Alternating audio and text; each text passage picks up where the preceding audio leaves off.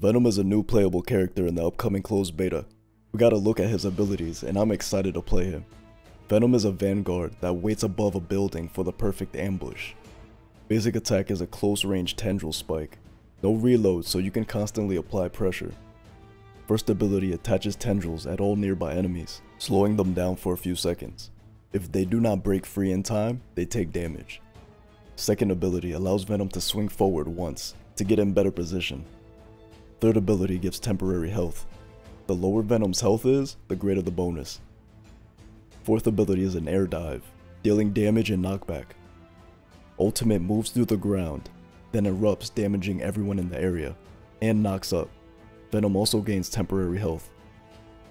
His passive allows him to wall climb, allowing for great ambushes. Team up ability gives Spider-Man and Penny a piece of symbiote that damages all nearby enemies. You can easily see the combo from this kit. Use Venom swing and wall climb to get a great position above enemies. Dive into the backline, slowing their movement and deal basic attack damage. Then shield as you get away. Venom swing has an 8-second cooldown, so if you survive that long, you can swing away to safety. I will be posting Venom gameplay once the beta begins, so stay tuned.